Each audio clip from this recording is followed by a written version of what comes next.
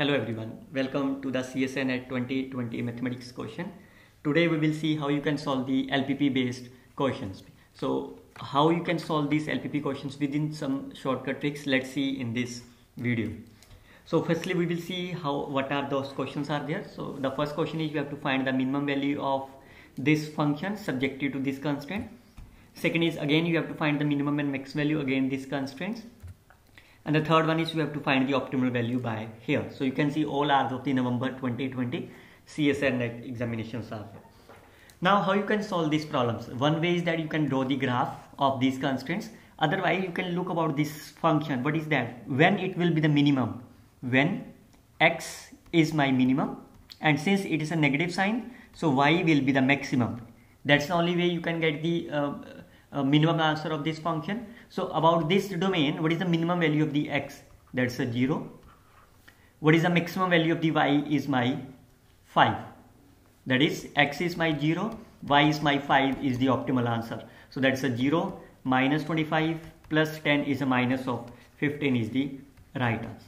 Otherwise if you want to draw the graph of this, so this is a line x is 0, this is a line y is 0, this is a line x is equal to 10, and this is a line y is equal to 5.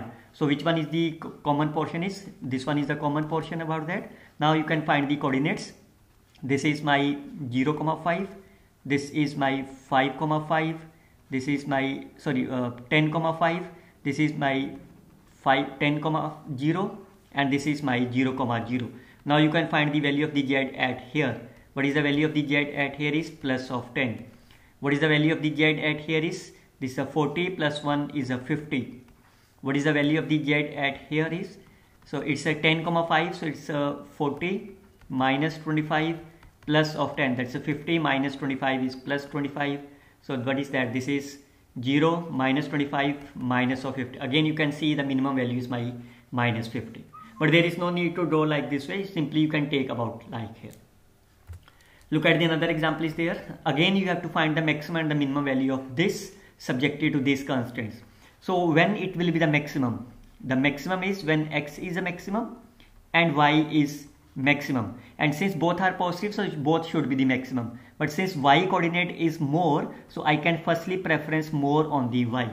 What is the maximum value of the y from here? Y's maximum value is 1. So it means, what is the meaning of that? Both can't be a 1 at the same time because sum is 1. So other value will be 0. So what is that? The maximum value of this is my 0 plus 7 of 1 is a 7. So the first two options are cancelled out. How you find the minimum value? It means x is minimum, y is minimum. Again, since it is y has a more of the positive sign, that's a 7 is more, so we can give a preference on the y. What is the minimum value of the y from here? That's a minus 1. So it means what is the answer of the 7, and minus 7 is the right answer. Again, if you want to draw the graph of this, what is that? What is the meaning of these coordinates? Either these are the lines, these are the possibilities, either x is both are positive or both are negative, or all of you know that mode of x, this is the first line, x plus y is 1, this is the line, this is the line, and here these are the graph of this. So what is the coordinate of this? This is a 1, 0, this is a 0, 1, this is minus 1, 0, and this is 0, minus 1. So if you find the value of the z at here, this is a plus 7, this is plus 5, this is minus 7, this is minus 5. Again you can see the maximum value is my plus 7, minimum is minus 7, again by the same trick. So you can use any one of them, either you can use here or by here. Look at the last example are here. Now here there are the more than one constraints are there. So what you can do is you can simply draw the graph, but before drawing the graph you can see how you can take the maximum of this. It means x should be the maximum and y should be the maximum, and since coordinate of the y is more than of the y, coefficient of the y is more than, so we can give preference on the y. So what is the maximum value of the x you can obtain from here? So from here you can get the maximum is 7, from here you can get as a 9, from here you can get as a 6. It means the one line is a 9 is preferable. Similarly, if you get the maximum value of the y, so what is that? This is 14 by 3, it's a 4 point something, it's a 4.5, and from here is 6. So since we need a maximum value of y, so it means there. So I need these two coordinates are there. So 9 is corresponding to this value and 6 is corresponding to this value. I can solve these values, we will get the required answer.